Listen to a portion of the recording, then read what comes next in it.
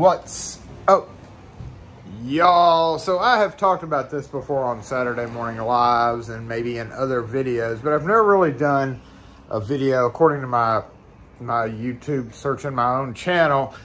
I've never done just a Yale deadbolt video, and I rekey a ton of these, and you probably are starting to rekey more and more of these if you're a locksmith, especially on the commercial side, because contractors and door guys love the Yale quick ship program.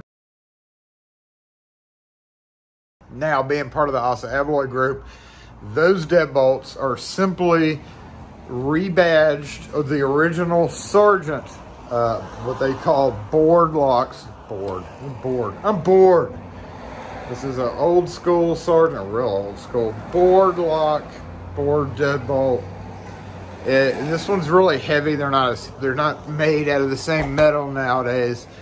But I didn't have all I've got here, I'm rekeying 3 of them for a customer, and all I've got is a single cylinder. So as a point of reference, I wanted to show you this one as well, because it's a double cylinder and it acts a little bit differently. So the deal is, there is a couple of tricks to dealing with these things, and we're going to talk about that, and I'm going to show you all about the deadbolt and all that. But I just want y'all to be aware that in addition to hey girl, Yale, since they offer the quick ship program and they're shooting for like the contractor type or the door installer type, that if you have not run across them yet, I would be surprised if you're a commercial locksmith. But if you have not run across them yet, I'm going to go ahead and show you this deadbolt. Most of these, now when you think Yale here in the US, when you think Yale, you think the Y1 key or the paracentric key. Almost all of this quick ship stuff is coming Schlage SC4 keys. So that's one difference. Now they can, I don't know how they order, they being like door companies and all that, because we don't order directly from Yale. These companies set up, I guess, with Yale directly or one of their partners to ship out quick ship stuff so that they can get it quicker. Because most of the time, special order Yale or any kind of Yale can take a while to get in. But with the quick ship program, they're targeting the builder's market, the contractor market, and all that. So let's go ahead and take a look at this deadbolt real quick. There are a few key features that you need to be aware of, and we are going to go over that. But just again to let you know that if you have not seen these yet in the commercial sector, I'm surprised. Any new building that you see come up is either going to have Hey Girl or Yale Quick Ship. So let's take a look at them. One thing I did mention, Yale being part of the Asa Abloy group, they're all the same. It's the same as that Sargent. They took that design and modified it into Yale's, Arrow's, and somebody else's. Can't remember who else's, but they're all the same deadbolt. So if we're looking at the Yale and the Sargent, then we're going to know what the Arrow looks like as well. So let's take a look at it. And as I mentioned, these are single cylinder deadbolts. So these are how they're boxed. This is the Yale D series, D what? There it is. Sure, cylinder thumb turn D212613, Schlage C. 613 finish is like a dark bronze, so that's kind of unusual nowadays as well. When you open it up, you're faced with this, and I know I showed this part in a live, but if you hold this and then just dump out everything there, all right, you've got all your accessories. Let's lay it all out, and then flip this up, which is also your drill template. I would hope as a locksmith that you would have an actual template, you know, to drill other than that, but that's for those that don't. It always comes like all twisted up like this, so you zoom just like that and then flip it out. We're going to be very careful because this is bronze finish. And here we have standard single cylinder deadbolt. Comes with this little ring right here. This is for your 2 1/8 inch hole. Also provides a little bit better protection as far as like, which would be very rare for some kind of metal like that, but it does provide a little bit of extra protection from the latch. And I think you would, yep, you would do this. So if you have a 2 1/8 inch hole, you'd have that out so that it kind of goes, you know, got your recess for hit protection. That recess would hold it better. But if you had a smaller hole, you flip it over like that, and then that lets you put it up in, say, an old Schlage style deadbolt hole that had like an 1 5/8 hole drilled in it. Sometimes that's not as easy as they make it out to be, but yeah. In addition to it, now I mentioned this again, the weakest link, there's a weak link to all products. The weakest link in this guy is this guy right there. This is the weak link. Now, of course, as locksmiths, it's not our problem right up until it breaks and somebody's locked out. I would hope you wouldn't necessarily sell these and leave this to the contractors to sell. So you can come along and put in your preferred, a better quality brand. Not saying they're bad. There are good and bad things about them, but this part right here is definitely the weak point of the deadbolt. One good thing about it is, see how the sides are flattened? So if you're using this on like a, for some reason, like an old thin door or a thin bar door, not having those rounded sides makes this excellent for use. Bad thing is they only come 2 3/4 unless you special order a 2 3/8. So it's not, to make the grade 1 or the best grade rating, pretty much all deadbolts have to have this fixed deadbolt instead of it having it adjustable. So be aware of that. If you have these or if you order these for your project, they're pretty much always going to come standard 2 3/4 because that's the back set instead of 2 3/8. If you have a 2 3/8 or if you're putting them on a house for some reason, if you wanted them on your house, you would definitely make sure and order 2 3/8. It's a separate item. A little right there, like this, a little wobbly, but that's standard, comes with this guy. Very rarely do I end up using that. That's something that usually gets tossed because a lot of times it won't fit in the cutout of the door, or it'll make it stand off, or it just doesn't work right for some reason. So that, in my opinion, is an optional feature there. They come standard 6-pin with what looks like nickel silver keys. I've done a video on the Yale keys before. I'm going to check them and see if they're magnetic, but some of them do have trace amounts of metal in it, more so than regular keys. So if you were to have to recut one of these, beware. Check them with your magnet first. Comes with 2 strikes. I've always been a little bit impressed with how thick these strikes are. A lot of deadbolt strikes you can bend, but these are actually thick metal, which is good and bad. So they're both the same thickness. However, on certain doors, of course, you could, you know, on a wood frame door, you could router it out a little bit more. But on metal frame doors, almost always, you're just going to be drilling your regular hole. Comes with these 2 heavier bolts that looks like 1/4-20 thread. Just goes through like a regular deadbolt. The double cylinder is a little bit different, and it also comes with your standard bi-metal, wood metal screws for metal frames. And if you needed to switch it out with a key and knob style cylinder, you would simply, just like most other commercial grade deadbolts, unscrew this and take it out. Now the tailpiece is a little bit different. We're going to hold it up, all right, and then it is a 3 o'clock to 9 o'clock 180-degree turn tailpiece, with the cap pin being at 9 o'clock. A lot of cap pins are right up here at say like 11ish o'clock or 1 o'clock. So that the timing has to do that. If you're switching out one of these, the timing has to match up to that 3 o'clock to 9 o'clock 180-degree position. If we take a look at one of the double cylinder, they're pretty much, I mean, they're built the same. We can see, again, this old school, come on out. It's old school Sargent. Considerably heavy. It was full. See how it's filled metal there, and now they've taken out a lot of metal. Probably saves a lot of weight in shipping. But you can see the difference. So with double cylinder, you're going to have different tail pieces. Now these may look very familiar because in replacement cylinders, you have these 2 different tail pieces, and they are typically labeled, what are they, RS, DS, and DL. If you notice that, so in your in your latch, you can see how it's got that little kind of cutout. You see how that little, that's how you know which side you need the hump, I guess you can call it, there on the outside, so that the two flats go together. Same exact way these would work. So if you have a narrow door, a 1 3/8 door, or a thin door, you'd use this. If you use a standard door, you'd use that.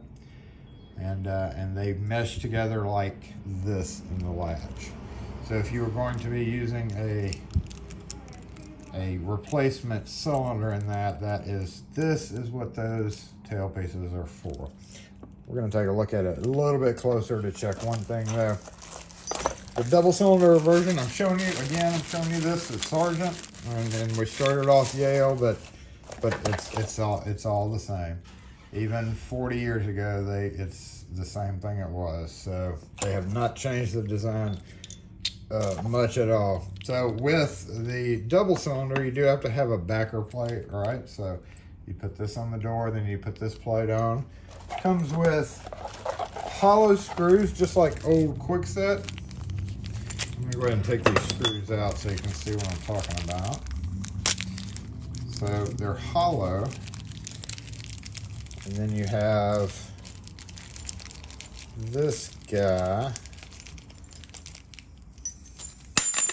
Oops.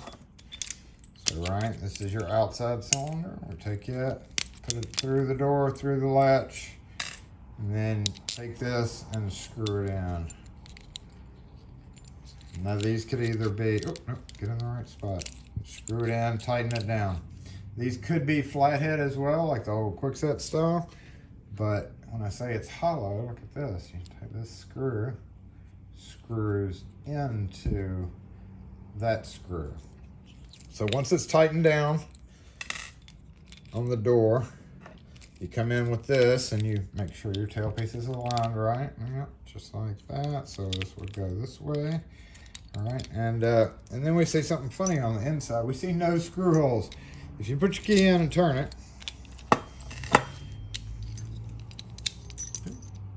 so you turn it, boom, it turns that out of the way, which at that point, that's where these guys go into those holes.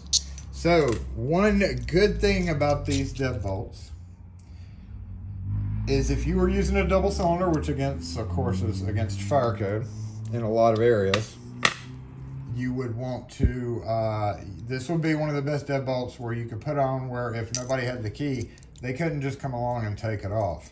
However, with it being against fire code, that kind of nulls and voids a little bit of everything there. To make that turn, what's happening is this part right here. See how that turns? That's that rotating plate right there. So we're going to make sure that it is centered at the bottom. And when we put our cylinder in, all right, see how it's out of alignment. What happens is this goes into the bottom of the keyhole. And the bottom of the cylinder is actually what is causing that to grab and turn. So again, if you run across these in the wild and you don't have keys, you can do one of two things. If you're replacing it, you can just drill through these caps to access that, or you can pick it and turn it to your about 2 o'clock, about 1:30ish, or the other way, all the way around. Of course, if it was on a door, you couldn't do that. So most of the time it's to your right to about the 2-ish position and expose the holes.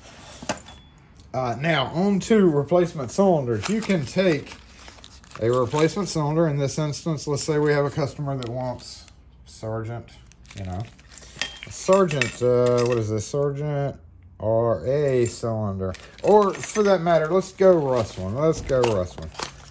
To get a Rust one lock. Just like that. Again, comes with all the parts in the bag to be able to use this. And we are going to go ahead and, oh, we forgot a screwdriver. Let's go ahead and drop this out.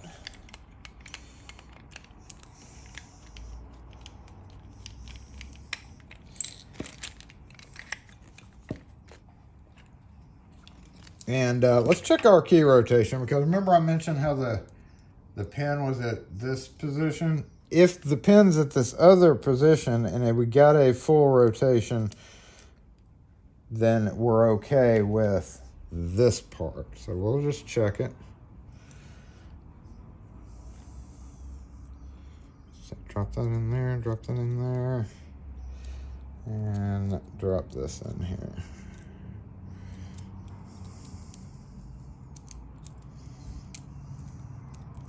So again, it doesn't matter what position that pin is in, it depends on the cutout on the back of it, that part. That's what causes it to turn to a certain stop position every time. So if we're holding this up, we got good, we're good, and boom. So even though the pin's in a different position, as long as that rotation doesn't stop here like it should for like a Schlage deadbolt, then you're good. And simply just drop it in there, just like that. And there we go. Put your screw back in and you have a Russwin, Yale, whatever you want to call that, mismatch deadbolt. But let's go take a look at this cylinder and talk about that other last thing that is a little bit wonky. Here's your original keys. All right, we're gonna look at this. And specifically the bottom shoulder. All right, so the best thing besides just doing your typical pushing the pin down and unscrewing it, the best thing that I've found for them is the old green Weiser tool. It actually fits really perfectly in there just like that and allows you to unscrew it. Some of you have this, whatever they call this tool, this thing. It works, but the way it sits is a little off. So while it does work, it does kind of have a, like it's just a little bit wonkier. I don't know why, but in the very beginning, it doesn't sit perfectly. It may be how this kind of goes into it. I don't know. I don't know the answer to that. But if you have the green tool, it works perfectly good. Now beware of this. Uses a different pin, uses a different spring retainer, spring, all the etc., etc. And it has that cap. So the reason it has this performs in a function so that you cannot access the lock, for instance, with some kind of manipulation tool and push through and cause it somehow make this trip. It's to protect against that. So we're going to push that disc out of the way, simply just a really thin disc. Pull our pin out and look at our spring. Our spring is a little short spring compared to most locks. Got a little bit shorter spring, a little bit different retainer pin, so they don't really cross that great with other ones. But then we're going to take this and follow it out.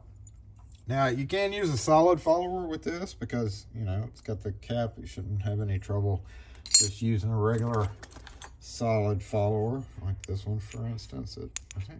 But if you're rekeying these, right, you are probably rekeying the knob or the lever handles as well. And because of the ridge, how it sticks out like that, you really need a hollow one. So almost always, you know, unless you're gonna go back and forth, just having a hollow follower would probably be best to do this with. So there we go, we're kind of that. Now it's solid brass cylinder. Let's take a look at it real close there. The pins that come with it. Don't know if those are standard Yale pins or not. They do have a little bit of maybe chamfer on it, but I don't know. And you will notice, look at that.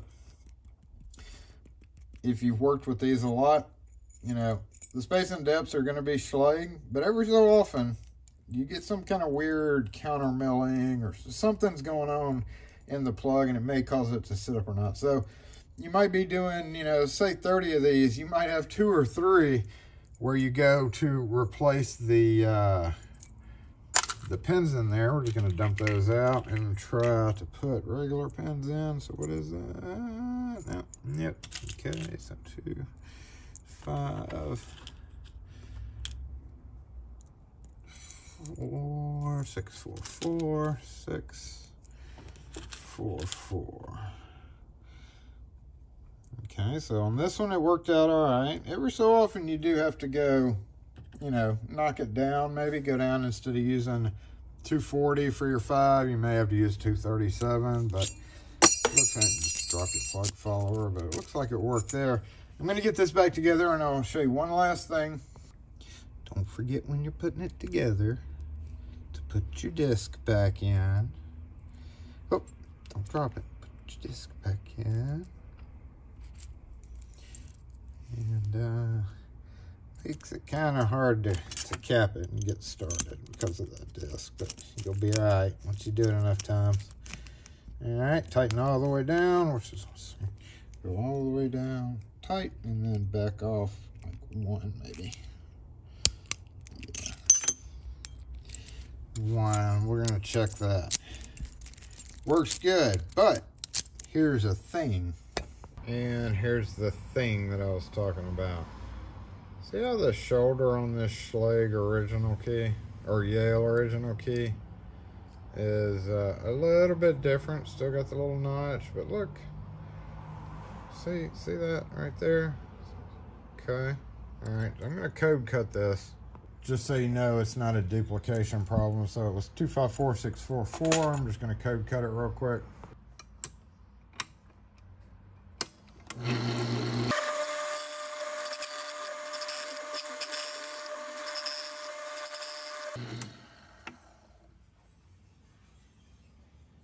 And we're going to get back to our freshly keyed and reinstalled cylinder. Check our key in it. Works great. Grab our other key. And it doesn't work great. So this is one of the biggest dangers of this. What's happening is that shoulder is hitting the bottom. It sticks out just a little bit too much. So if somebody brings in one of these keys, even if you don't know whether it's for a Yale deadbolt or for a Yale door lock, it doesn't have any effect on the key and knob cylinders. This doesn't have any effect on that, only if they have a deadbolt. So if for some reason you cut one of those keys and it doesn't work, guess what? It's this bottom shoulder.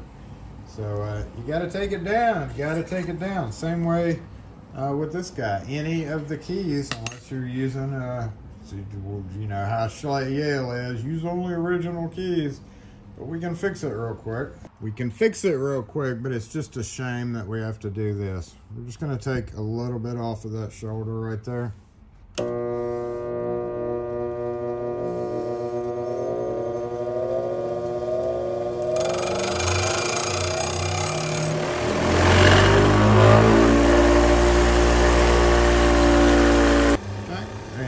Case I just kind of angled it a little bit. There's a couple of ways you could do that, but still not. Okay, what I usually do is take it all the way down.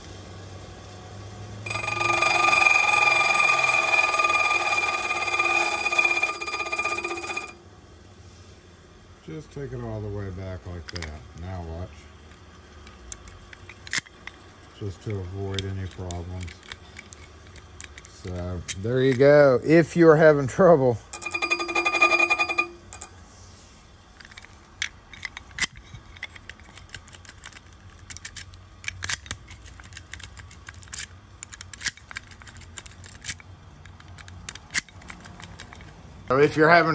with copying Schlage keys and people saying they're not working, then it's because of that bottom shoulder. It's because you have a Yale or probably a Arrow or even a Sargent. I think Sargent deadbolts are going to come probably a Sargent keyway, so that's not that. That would be a little bit different issue, but yeah, that's something to watch out for with the Yale and probably Arrow. Blah blah blah blah. D212 Arrow's version is like DB something. Just to be aware, you might have bottom shoulder issues because of how deep that guy is. So anyway, that is it on Yale Deadbolts and Arrow and Sergeant, but mostly Yale, because that's probably what you're going to be seeing, just because contractors and door guys love their little quick ship program. You can switch out the cylinder. The parts that come with most key and knob, Ilco, LSDA, GMS, that's what those little tail pieces are for those kind of deadbolts, whether you're using a double or a single cylinder. I forgot to mention, in the Yale deadbolts, in the double cylinder version, it comes with the longer tail pieces, but it also comes with this little bitty pack. This little pack is short. That's if you have a thin door. Forgot to mention that. I think I've covered everything. If there are any questions, post them in the comment section. I'll try my best to answer you. But again, thanks for watching, y'all. Make sure and hit that thumbs up. And yeah, we'll catch you next video.